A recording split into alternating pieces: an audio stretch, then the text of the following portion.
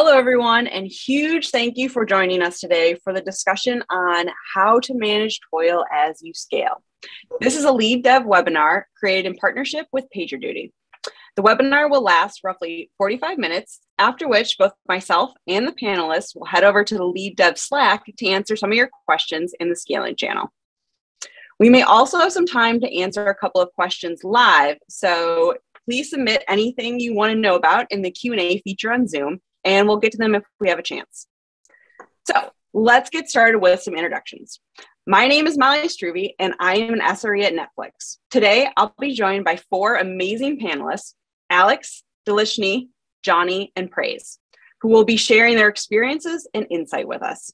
If each of you could introduce yourselves, that would be fantastic. Alex, can you go first? Thanks, Molly. Very happy to be here. My name is Alex Hidalgo. I'm currently the Principal Reliability Advocate at Noble9, and I've been involved in the SRE space for over a decade. Managing toil is one of my favorite topics, and very excited about this chat today. Also, please disregard the Patriot signage behind me. I'm not in my own office right now. Thought you were trolling, but okay, cool. Delishni, can you go? Yeah, sure. Hi, everyone. My name is Delishni Jayasinghe. I'm a Senior Engineering Manager at PagerDuty. I currently manage the Rundeck teams and the product line there. I'm really interested in this topic because it does affect all my teams, especially one of the SRE teams that I manage. And I'm also really excited to learn from the others here on how they manage toil as their company scale. That's good. Johnny. Hello, everybody. I'm Johnny Borsico. I currently work as an observability engineer at Heroku, which is part of Salesforce, for those who don't know. I've been in the SRE space in title or otherwise for quite a long time. Yeah, I've seen good things and bad things come out of SRE adoption, including how to manage toil at both small organizations and very large ones, as you can imagine. So yeah, I'm here to hopefully impart some of what I've learned as best practices and some things to avoid at all costs. Awesome. And finally, Praise. Hi, everybody. My name is Praise Adonlawo, and I've been an SRE engineer for about 3-4 years now. Managing toil is something I'm quite excited about because I've experienced this firsthand, as well as with a few of my colleagues, right? So this is something I look forward to sharing what I know about in this webinar, as well as learning from the rest of the panelists as well. Thank you. Excellent. Okay, so now that we know a little bit about all of our panelists, let's get to the meat of the discussion and talk about managing some toil. However, before we can talk about managing toil, we might first want to describe exactly what it is and define it. So, Alex, let's start with you. How would you define toil? So there's a few different options we have there, I think, but a good starting point is in the first Google SRE book. Toil was pretty explicitly defined, and it was defined there as anything is automatable, repeatable, tactical. Like I think I'm missing one, but it's stuff that kind of distracts you from project work, right? That's the other way to kind of think about it. Is it's all the stuff you have to do that isn't overhead, which would be meetings, paperwork, right? And isn't your project work, isn't directly related to the longer term goals that your teams or your orgs have. And so everything else kind of falls into this category of toil. I also often like using the word interrupts, because really most of what falls into this category interrupts you or interrupts your team. And this can be everything from someone on another team coming over to your desk or pinging you on Slack to ask you a question, tickets being opened, all the way up to pages, because a page is really just a high priority interrupt. It's not that different from someone asking you a question, really, in the sense that it pulls you out of what you're doing and causes you to switch contexts. So, toil is everything that kind of fits into that category, specifically stuff that you may be able to automate away.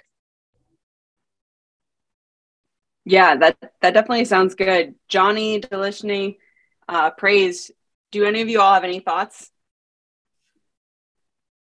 I can jump in with a quick story that will illustrate and very tangible sort of detail what I see as toil. So the years ago, in as sort of a small organization, we had an offering where pretty much as we brought more customers on, we realized that we needed to sort of restart some of our services on a regular basis, right? So this was after an incident where things should grind to a halt, and during the incident review, we were trying to figure out, okay, what happened? It's like, oh, this thing just kept climbing in memory. We don't yet have a solution for it, but we know that if we restart it, right, that buys us another 3 or 4 days or whatever it is until we restart again, based on the number of customers that are using it. Basically based on what we know when it's triggered, we know it's going to happen again in about 3 or 4 days, and basically we're like, okay, well, when are we going to actually fix this problem? We're like, well, our priorities right now are such that we can't really make time, right, to go address this thing. So this is what we're talking about. Alex is saying this is something that is repetitive, right? It is manual, right? It doesn't really add much value, but in a sense that if you don't restart that thing in about 3 days, when you start to approach the same, sort of characteristics that cause a failure at the same time, if somebody doesn't go in and sort of restart this thing manually, right, we're going to have another incident on our hands, right? So it becomes this thing that we dragged on literally for like 3 or 4 months. We dragged on where we're like, whose turn is it to go restart this thing now, right? So we did that, but was it automatable? Absolutely, right?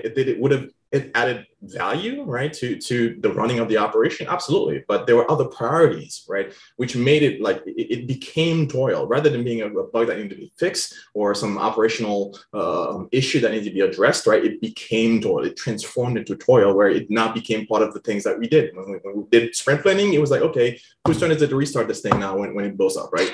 So that's why I see that. I feel like we've all been in those situations where you've got the manual restart job and you just have to make sure someone's on it every single day.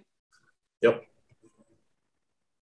So, toil, as we talk about it, it's a little bit a part of being an SRE. We try to get rid of it as much as possible, but it's kind of always there. Delishni, how do you personally work around toil within a team? With my teams, we embrace it. It is hard to work around it. So one of the things we do is we make sure that we track all of these, the toil on interruptions that we get, like unplanned work requests that we get. We make sure that we kind of track it, manage it, and prioritize it. And most of my teams, we have a practice called an operational review where we talk through some of these things. If we can tackle every single interruption that we get, and maybe the one interruption is that if we get something, it could be a really quick fix, but maybe we won't have time to think about, hey, what's the long-term fix? And the operational review is a good place for our teams to discuss, okay, what's the long-term strategy? Do we need to make a fix for this long-term, or is this okay to do the manual fix for now? And as an engineering manager, a lot of my time is spent making sure that my teams have that capacity in our sprints, in our roadmap to address toil. Because if you put 100% of your team's capacity to product work, and then all of this unplanned work and toil comes in, it really it makes it very stressful for everyone. So having a percentage of your time budgeted, set aside, that really helps. And what Alex is saying about interruptions, most of my teams have an interrupt handler. So there's a designated person that will manage those conversations so that other people can focus on their product work. And one other thing I would say is we also try to budget for proactive maintenance. So sometimes, yes, you have these conversations based on interruptions that happen during the week. But sometimes you say, okay, we've seen this a few times. We want to make this change, but it's a bigger change. We just don't have time to do it right now. But we have maybe a month or two set for proactive maintenance, and we can do it at that time. So the interrupt handler, I'm really curious about this. That sounds like a really handy tool to kind of shield people from toil and interruptions. Can you maybe just talk a little bit more about how you implement that? So in my teams, it was actually kind of an organic thing that happened at PagerDuty for all of the teams. We did have the on-call engineer for every single team, and they would handle, pages that we would get. But we noticed that they were also responsible for all the interruptions in our Slack channels, requests from other teams to review PRs, or requests from support to help look into an issue. So what a lot of our teams decided is we were going to have someone else who would be the interrupt handler and someone else who would be the on-call for the week. And the interrupt handler's responsibility is basically being the person that says, hey, I saw the request that you made on our Slack channel. We will look into it. And they can always get the support of their team if it's not something that they have dealt with in the past. I love that idea, having kind of an on-call and then an interrupt handler. That sounds, very practical and useful. So when it comes to managing toils, what gotchas, I'll throw this at you, Johnny, what gotchas have you experienced when trying to manage it? Or maybe talk about like what fallacies exist in the industry around toil? Well, I'll say this with a degree of certainty, and that's because I've seen time and time again how organizations try to treat it as a special kind of like duty, as a special kind of work, right? Like it's not important, like it's not high priority, like it's like it's almost like a second class of bugs. You're like, okay, it's yeah, we have a bigger fish to fry. We have like features to develop. We have big things to ship. Impossible deadlines to meet, as everybody does, right? We start to treat it as a special kind of thing when we should rather be including it like we do every other thing that we, as part of the software development lifecycle. We should be including it into every sprint that we plan. We should be basically say, okay, who's going to address this particular issue that's been a thorn, on our sides, for the last, 2, 3, 4 weeks, right? Basically, we need to integrate that as part of the work that we plan to do, right? And if we, and this, it's our fault as well, right? As technical leaders, when we go to the higher ups and we work with our manager, whoever that may be, to sort of convey the importance of that work, we ourselves speak of it as if it is a second class of issue, right? Rather than saying, okay, well, in order for us to achieve, these goals that we set, for this quarter or this year, or whatnot, basically we're gonna need to, solve for this, that, and the other, and one of these things is addressing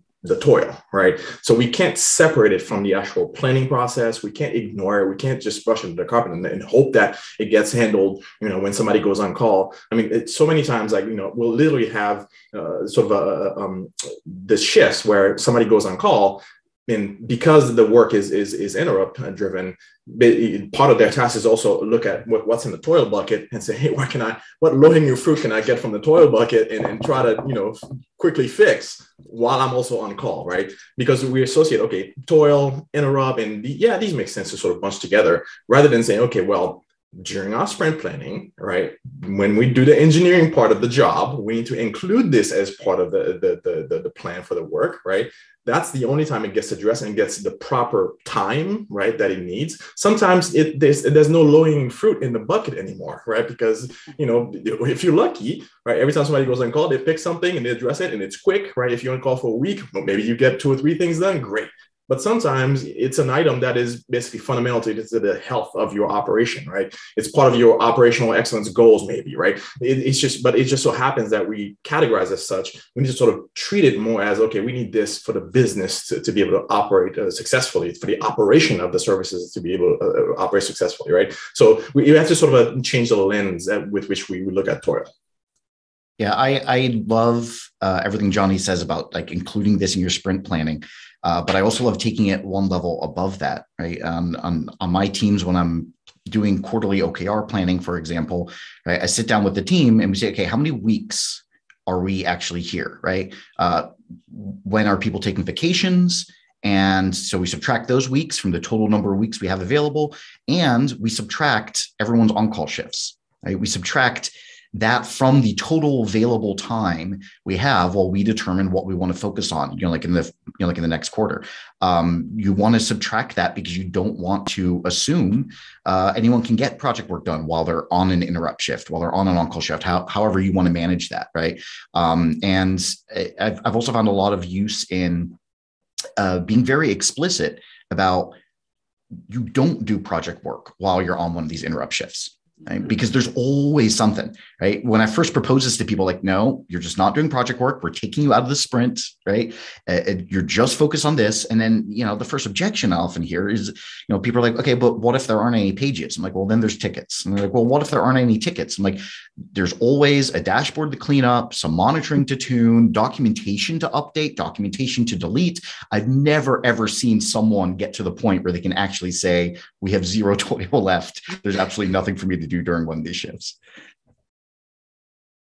It's so true. I'm a big proponent of, if you've got the pager, you should not have any other expectations besides handling that pager. And if you've got time, then clean up the toil, clean up those dashboards, tweak some of the alerts. I think that's highly valuable in it. And I think it also helps take the stress and expectations off folks who have the pager. That should be their main goal. So we talked a little bit about handling toil. Praise, I'd love to hear from you. What factors do you consider when you're trying to decide, like, when it's time to handle that toil, when it's time to automate something? We talk about like low-hanging fruit, and sometimes it's not low-hanging. Okay, so yes, I think one thing we need to keep at the back of our mind is that automation always comes at a cost. And yes, so you have to be ready to pay for this. Now, I think the first thing that I feel is most important is the time aspect. Like everybody else has spoken about, you need to create time for this. But before you can even know how much time you need to create, I think first thing you need to measure, how long do you spend like treating this toil as it is, not automating it right now. So how much time do you spend? Do you spend 5 minutes a day treating this? Do you spend 10 minutes a day treating this? Then when you have that metric, it is easier to say, okay, to automate this, how many hours would I need to automate it? Then you weigh it, right? So when you say, okay, I do this task once every week and it takes me 10 minutes to do every week, then that means in a month I've only done this task for 40 minutes. But then if you weigh it against automating it and you see that to automate this, you need 10 hours, then you have to rethink, right? But then some of these things don't take that long. So it's very important to weigh the time differences. Another thing you have to think of is the cost of implementation. Now, when you fix this toil, does it bring value to the business? What is the return on investment that you do? Because you're definitely giving out resources. Resources in this case could be human resources, could be tools, could be maybe some knowledge gap that you need to bridge to be able to fix this thing. So you have to take all of that into consideration as well. When I do this, what is the return on investment for the business? In this case, one thing we should also note is the frequency of occurrence. Is this something that happens once a year? Is this something that happens twice a month? If it's something that happens once a year and it takes, let's say, for instance, you always migrate from one region to another once a year. Now, you might think it's toil, but it is not in that sense, because you do it once a year. It takes you, let's say, 30 minutes to do this. If you want to automate it, by the next year, some of those factors you considered into automating it might have changed, which means you get to spend more time next year trying to fix what you've automated and then try to do the actual work. So you have to look at the frequency of occurrence as well, look at the resources you will need. And then, like I said earlier, the capacity. Do you have the human resource to take care of this? It is easier when you're a team of 5 people, where you know that, okay, if I take out one person to focus on the toil that we have for a week, maybe, then the remaining 4 people can get the work done effectively. It is very easy that way.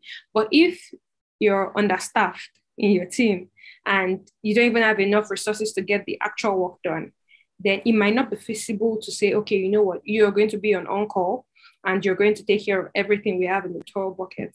So you have to also look at the capacity, look at the time you spend, frequency, and a lot of other things. Yes.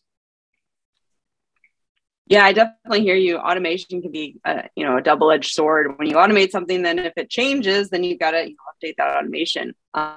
Anyone else? How do you all kind of approach that automation question? Do I handle this toil now, or do I push it down the road? I could add to it from what Praise is saying. Like, those conversations are really important about doing that prioritization and like the cost benefit analysis of it. And What's something I emphasize with my teams is like, I don't expect the engineers to do it by themselves. Like we can have a team discussion, and that's what the operational review is about. It's also a good avenue for them to get different perspectives from the team, saying maybe this is the first time I've seen this issue come up, but maybe other engineers have seen it before.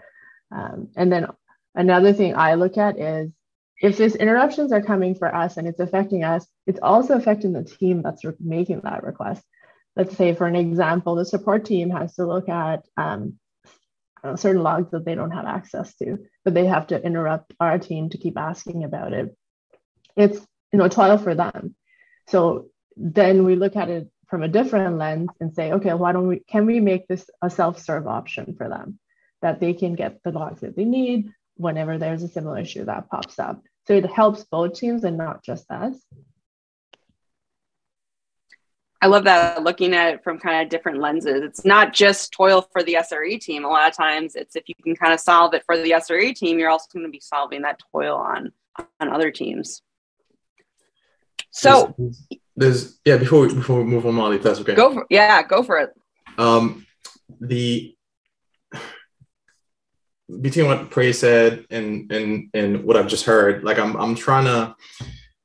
There's a story that just keeps popping in the back of my head where we had a situation where we did do this cost benefit analysis, and every time during the ops review, the sort of the issues that not addressing this particular piece of work. Basically, the side effect of not addressing it kept coming up during ops review. Every week, it'd be like, oh, well, during discussion, we're like prioritizing things or whatever it is. This is what happened. This is how we're handling it, whatever it is. And then that thing just kept popping up, and it kept basically kept getting punted down the road, right? Because, it was like, that cost benefit analysis had been done. But just because you do a cost benefit analysis and you're like, oh, well, it's not worth it right now, vis-a-vis everything else we have going on, it's not worth it right now to address this, right? Let's take it down the road. But if that keeps coming up, right, in every ops review, right, that means that whatever lens we use to measure that cost benefit analysis, right, maybe we need to recalibrate, because if that thing keeps coming up again, right, it's not going away, right, and problems left, alone tend to sort of grow, right, and become more problematic, right. That means you have a sort of a fundamental issue there. But my point is that it wasn't what makes this story special is because one engineer basically kept seeing that problem come up and up again, knew that we had done a cost benefit analysis and knew that we had kicked that can down the road. But they got so frustrated, right, with this particular issue, right? Every time they went on call, it showed up. Every time their colleagues went on call, it showed up, right? They took it upon themselves, right, on a weekend, right, to actually do the work. Now, I usually tell folks that don't be a hero, a colleague, right? You're setting a bad precedent. Now you want everybody, now everybody's going to expect everybody to just pull, feats of engineering, use up their weekends to go do stuff. But the thing is, it became such a problem, right, that engineer took up on themselves to actually fix it, and they did fix it. But I think while that may have solved that problem, it introduced other issues. It uncovered sort of an engineering culture problem, right? Perhaps it's one way you could look at it, right? Like, to basically, as leaders within the organization, we need to actually see these things that just not just, okay, what's the time it takes to actually fix this problem, to get it out, what's the cost benefit analysis, but what is the cognitive load that we ask our engineers, our people, right, to carry, right? So yes, the cost benefit analysis, from a dollars and cents perspective, may not be there to justify it. But if I have an engineer use up their weekend to solve this problem, that's a different kind of cost, right? So I think we have to be sort of more holistic about how we look at, basically, when we're looking at the cost benefit analysis, we have to factor in that human cost as well. I think that is a brilliant call out, because it's so easy, especially as engineers, we kind of just get lost in the numbers sometimes, and you forget that human factor side of it. And if it's going to be frustrating, sure, it takes you maybe 2 seconds to do, but if that's going to just ruin your whole day, then that's a big deal. That's a really good call out. Any other thoughts? before we move on? Just that, you also need to, kind of building off of what Johnny was saying, like you want to make sure that no matter what, to like reuse the phrase, like cost benefit analysis, like no matter what that shows you, you also got to make sure that you're addressing issues that you may have become numb to. I've seen this over and over and over again, like in my career, where people just get used to something that may not actually have a big amount of context switch, that may not actually have a huge human factor load on people yet. Is actually hiding a larger problem. Like I think the most famous example I personally have of this is, I used to work for a large ad company, and we had logs on physical servers. Those logs represented ad impressions, and therefore they actually represented money at the end of the day once they were processed. And our servers ran out of room to hold a whole day of logs. So it became the on-call engineer's job at 5 p.m. every day. They would get, like an alert, and we'd log in and run a distributed SSH command to go delete the logs that we knew had been processed, right? Essentially doing human log rotation. And we said, okay, we'll automate this. Like it's log rotation. Yeah, like we'll automate it. Months and months went by, and everyone just got used to every day at 5 p.m. you log into the server and you go delete the logs that have been processed already. Except sometimes time changes, right? We have daylight saving time. And so I logged in once and I forgot that the time had changed and the time on our servers hadn't changed. So I deleted an hour of logs that hadn't actually been processed yet, which represented, I believe, 6 figures worth of revenue that just kind of, disappeared, And immediately after that, of course, we went and automated this and we got proper log rotation set up. And it took someone, maybe an hour to get this set up and, deployed across the fleet and all that. But, we just become so numb to this and it became part of our daily routines. And it actually wasn't too much of a context switch, right? It was just run this one command. We all know what the command is. But, then one day I put the wrong number in terms of the hour, and suddenly it became a much bigger deal. Imagine you're onboarding a new team member. Now having to explain, right? Mm-hmm. You have to log on every day, type in this thing, like run this script, and they're like looking at you like, why haven't you automated this? Now I'm trying to explain like your cost benefit analysis. Like they're like that, you're weird, right? Like what did I just join here? What kind of YOLO operation got going on here? It's so true though. A lot of times it takes, you get stuck in that the hamster wheel of doing it, and it takes a new hire. It takes someone to come in with fresh eyes and be like, what are y'all doing here? And to kind of snap you out of it. Also, if I had a nickel every time just messed up things, let me tell you. I think it's not DNS, it's time. If it's not DNS, it's time. Like let's be honest, and we've got a time change. PSA, if there's a time change coming up this weekend, okay, just throw that out there. So everyone check your code, make sure it's all good to go. Anyways, we'll keep moving on. So you all hail from many different companies that use different approaches for managing toil. Could each of you maybe share some of your favorite tools that you use to manage and kind of stay on top of toil? Praise, do you want to start? Yeah, so I think the most important thing here is to identify this toil. You need to identify it. So Alex said, sometimes you get numb to it that you don't even know that it's a toil. So first thing, you need to identify it. Then like Dalashini said, you can track and then measure this toil. Most importantly, you have to be able to log them so that everybody that goes there can see that, okay, this thing, you log it as a bug. So anybody can see that this thing needs to be addressed. So for that, you could use any login tool. You could use anyone. By extension, when these tasks are logged, then anybody on call, you can have teammates on rotation to pick up these things. Like everybody has been speaking about. So you could use Pagers, you could use any login tool. You could use, by login tool, I mean tracking tool, Jira, whatever it is that you want. So yeah. Awesome. Oh man, Jira. Dalashini, can you maybe talk about what tools you use? Yeah, so we use Jira as well. That's pretty good for tracking. We also use Rundeck, which sounds like a plug, but we actually use Rundeck within our teams to help automate the toil. Rundeck basically automates anything. And like I was saying with the support scenario that I mentioned, we want to have a lot of empathy for our support engineers who get a lot of requests from customers. And we try to make it as self-serve as possible for them to get the data that they want. So maybe it's more account information, maybe it's like some diagnostic information that they need before it gets escalated as a bug or a page.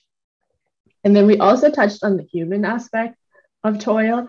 As a manager, the best tool for me is my one-on-ones, getting into the conversations about things that maybe are frustrating people that may not come up in all of our team meetings. This is a tool I use based on Laura Hogan. This is a question that she suggested in terms of getting to know new engineers. It's what makes you grumpy. I occasionally sprinkle that into one-on-ones with folks that have been there for a while. So you will get the things that are in the back of their mind that is upsetting them that we haven't addressed yet. And that's a good way to kind of gauge like, okay, we've seen this multiple times as a team, we haven't addressed it, it's frustrating them. So that as a manager, I can get a better pulse check. I love that. I love that using those one-on-ones to kind of help you stay on top of it. Johnny, what tools do you like to use?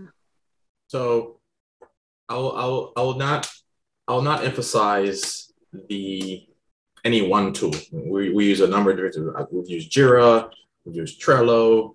At Heroku and Salesforce, we have our own internal things. What I will say is that, and I'm gonna reach into my bag of experiences and tell you a story of what has worked for me. Okay. The tying this back to the whole cost benefit analysis thing we were just talking about earlier, and how do you tie that right with the tool, whatever tool you happen to be using? How do you make these things work for you? Right. I had a particular problem which was deemed as toil, not by me, but it was identified as toil. It went into, we're using Kanban. It went into the to-do board, and things kept, piling up on top of it. Other tickets came in, right? The nice feature about this board was that it showed you on each card, right, how old the thing was. Okay. Now, on day, 29, right, a cost benefit analysis was performed. Okay. And this cost benefit analysis yielded the opinion that we didn't need to address this, right? This is on day like 29 or something, right? So we've been experiencing this for a while. And I'm like, that thing's been sitting around for a while, right? What is the impact of this thing actually, right? Like, yeah, we decided it wasn't, worth addressing. And then what I started doing was that every time there was an issue, an operational issue caused by that thing that's been sitting there that we decided it wasn't worth it, right? I'd go into that ticket and I'd kept, adding comments, right? This is this was a problem that appeared, and it was likely due to this particular thing. So I started tracking, right, a series of events and documenting the things that were piling up as a result of not addressing this thing that we decided wasn't worth addressing. Right. Let me tell you, the next time a cost benefit analysis was done on that thing, it was clear. It was clear as day that this thing needed to be priority number one. We need to fix this because it is causing a chaos everywhere else, and we just didn't know. Right. So whatever tool you use, make sure it can tell you how old something is.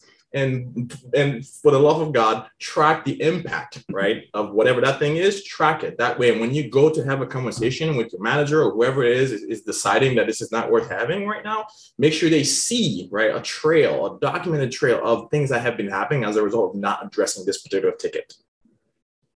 Love that. Squeaky wheel gets the grease. Yeah. Alex, how about you? What tools do you like to use? Well, surprising probably absolutely no one that's known me for more than about 5 minutes. I like using SLOs and error budgets. You can set service level objectives on things that aren't just like the latency of your API endpoints, right? Set reasonable targets and goals for how much toil your team is supposed to be sustaining, how much you can handle. If you exceed that error budget you've set, maybe this is now an all hands on deck situation. Perhaps you cancel your current sprint because everyone needs to jump on things and make things better. Set SLOs around these kind of more human factors, as well, and use that data as kind of Johnny was alluding to, right? Like you want data to justify things.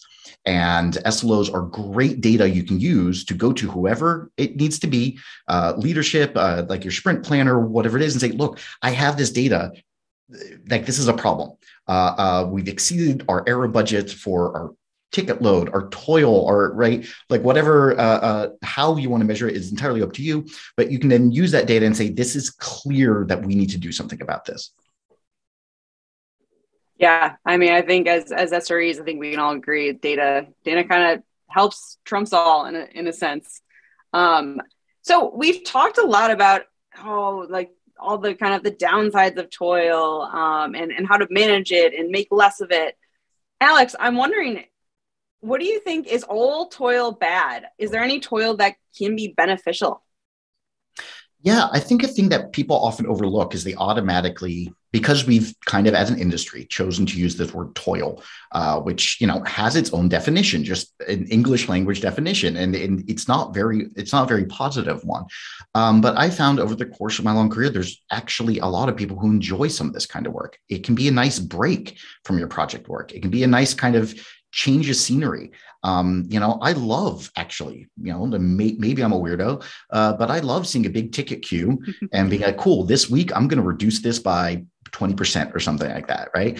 It can actually be fun. Like you can gamify it a bit. I wouldn't pit people against each other, of course, but like it can be a fun change of pace to address some of those kind of issues. And I think often people go into it feeling like it's going to be a drag. People often go into it thinking that it's the worst part of their job, and it just often turns out to not actually be the case. Sometimes you just need that mental break. Does anyone else have any thoughts kind of around ways you've seen toil, kind of be beneficial?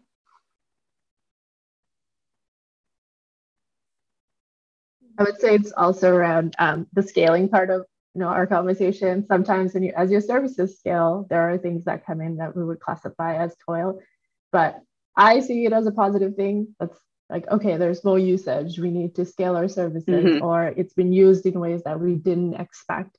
That to me is a good indication of, okay, the things we built are useful.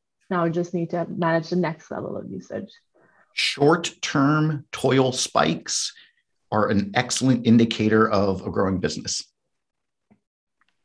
Some problems are good problems to have. I think we can agree on that. So we touched a little bit on it earlier when we talked about kind of automating toil. Delishni, I'm wondering, could you talk about, being a manager? I'm sure you have to have these conversations, with stakeholders and other managers about, using investments to pay down and manage some of this toil. How do you approach those conversations? What I would emphasize what Alex was saying before, like use data. That's one way you can even start it off as simple as tagging things that come in as unplanned work and saying X amount of last month or X percentage of last month was spent on toil, unplanned work, whatever you want to define it as.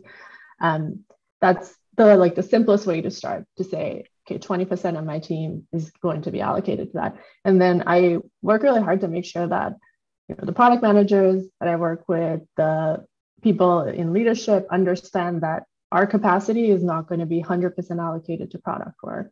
And we leave budget for this unplanned work, and making room in your roadmap, like what I said. And then we have a good strategy as an organization on how we handle it.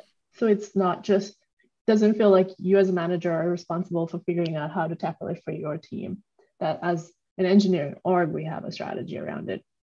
So at PagerDuty, we usually say like around 20 to 30% is allocated for unplanned work for a team that comes in. And it could also be called keeping the lights on. So that's definitely one way I've managed it as a engineering manager for teams. Nice. So we actually got a question from the Q&A. So I'm going to throw it out to you all. Feel free to jump in. So one attendee would like to know, how do you manage toil that is generated by other teams that don't want to fix the root problems? I'm like, fine, carry my pager.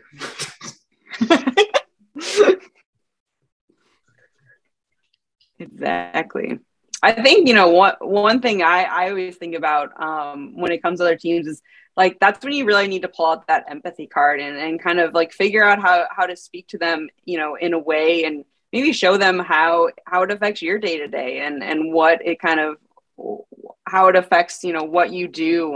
And you got paged at night, make sure they know if you're getting woke up in the middle of the night for, for issues. And things like that. Anyone else have any thoughts on, kind of managing toil that other teams produce, or how to talk to other teams? Praise? Yeah, I think Darshini mentioned something around that where, another team needs logs and then they have to reach out to you at every point. So taking that as an example, I think it would help if, based on the intricacies of the kind of toil it is, maybe if there is some sort of self-serve, like she said, teach them how to do this thing so that they don't have to come to you. It might be their problem, but they're coming to you because you have a solution. So maybe one way could be, letting them know how it impacts you, like you just said, Molly, and then, showing them how it is done, and then let them go ahead and figure out how to go about it. Yeah, I think, the empathy approach should always be the first approach. You'll often find that people care about other people a lot more than you may even at first realize. But I'll also say what's maybe the unpopular answer, which is, escalate it. If you need your manager or your manager's manager or the director that this other team reports to, if you have to get people involved, that's why we have these hierarchies. Right? That's why we build teams with managers and managers of managers. It's to help resolve some of these issues. And, absolutely go empathy first, but you can use the structures built within your organization. Sometimes you need to escalate. I'll add one more piece of experiential learning. We had a big project. I'm not gonna say where. I'm keeping names and things, identifying information out of the story. But we had a big project that my team, which was actually designated as an SRE team, to basically help roll out a tool that would basically help pretty much every team within the engineering organization basically surface some data, right? Make it easier to define our SLOs more clearly, make it easier to identify bottlenecks, and et cetera, et cetera. The problem is whenever you work within an organization where you have silos, right? Different teams that basically have adopted their own set of toolings, their own set of best practices, whatever the case may be, right? Again, they're doing the best thing for them to be able to deliver their service and the capability they're in charge for, right? So everybody develops their own things, right? So now when you come in, right, as an SRE saying, well, the mandate from above is that we need to implement this thing. Now teams are going to be like, well, we don't have this problem, right? Whatever it is you're trying to do, you're trying to fix with everybody. Like, we don't have this particular problem, right? Now imagine you have 2 or 3 or 4 or 5, right? Saying, hey, like, yeah, if we take, a huge chunk of our, capacity, to work on this thing, yeah, we may all benefit, but right now I've got fires to put out, right? Again, with Alex, basically, pointing out that there's a level of empathy, right, that you need to have here. The thing is, if you're lucky enough to be within an organization where you can have actual sort of where you can embed SREs, right? That's a great mechanism to be able to sort of have somebody who is on site, right, with that team is learning, okay, where are the issues? What are the issues you're experiencing on day to day? What is preventing you from being able to sort of work as part of this greater program or project, right? To implement some things that are going to be new, and that whereby you may not see the value to you directly in the short term, but in the long term, that is going to alleviate this burden that you are currently seeing, right? Unless you can have somebody sort of do this sort of an advocacy job, right, from within those teams. When you can have that happen, it's great, right? Like I'm going to shamelessly plug here, I've talked about sort of the SRE as a diplomat, right? Basically as a concept, right? Having forward deployed SREs, sort of be in those different teams. Well, basically and those people coming together to say, well, this is what each one of my respective teams are experiencing, right? So basically those teams then see the embedded SREs as allies, that you're in the muck with us. You're seeing exactly the pain we're experiencing, right? We're going to open up to you, right? We're not going to put up a wall like somebody who's coming and say, hey, you need to implement this thing, right? No, you're one of us, right? So now when all the one of us's, right, get together and start exchanging information, this is how we can actually move this whole thing forward, right? If you're lucky enough to be in an organization where you can actually do that, I think that's the best case scenario, right? If you don't have that, then yeah, you have to basically, as Alex pointed out, you have to take sort of the more, I guess, draconian approach of basically saying, well, let's talk about the leaders, the leadership, and basically force it down.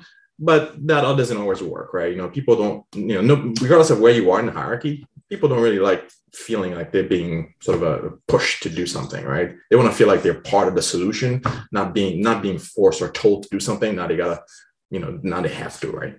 So. Yeah, I love that SRE is a diplomat, and everyone wants to be part of the we. We want to have that we team feeling as opposed to like them and us. Really, really great. Well, thank you all so much for all these amazing insights. Thank you everyone for joining us today for this, how to manage toil, sponsored by PagerDuty. We're all going to be heading over to the Lead Dev Slack in the scaling channel to continue this discussion. So feel free to join us there, and hope to see you all next time.